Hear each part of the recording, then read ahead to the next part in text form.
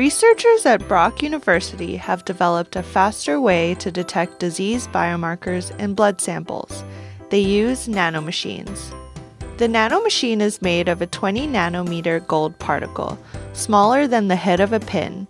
At first, the researchers used a healthy human blood sample and added a DNA biomarker that specifically belonged to tuberculosis.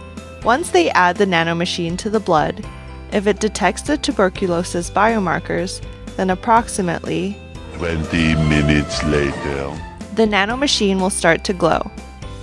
How does this work? Short and long strands of DNA are attached to the gold nanoparticle. The long DNA strands contain the biomarkers of the specific disease being tested for. The short DNA strands carry fluorescent signal reporters. When the nanomachine is dropped into a blood sample, if the biomarkers of the specific disease are detected, the long strands cut off the short strands and activate the fluorescent signals.